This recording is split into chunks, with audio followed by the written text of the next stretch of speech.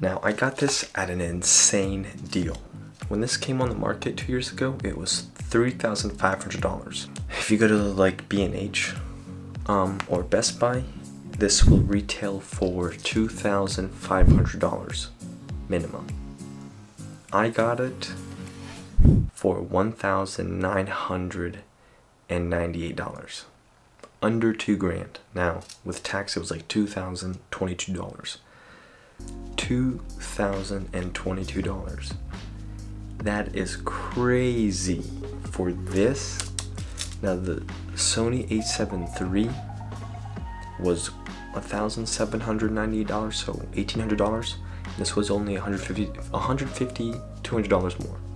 I've been deciding between the A7III and the A7R III, and the big sway in my decision was because after I edited a few photos that came from a Sony A7R III, thanks to a photographer on Instagram that I follow, Alexander the Great, or Alex Stempel, I think is his name. And I edited, one of the photos and I posted it on my Instagram right here. And throughout the editing process, I just fell in love with the quality of the picture. The 42 megapixels is what really got me, because with the a6500, which has the same megapixels as the Sony A7III, I was dumbfounded by the detail, being able to crop in onto the face and having all that and having that much detail.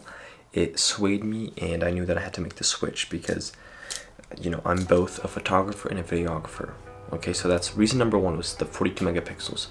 Reason number two, because it was only $200 it was only $200 more than the Sony A7III, I knew that having the megapixels was worth the $200. Realistically, it's an insane deal. This should not be available for under $2,000.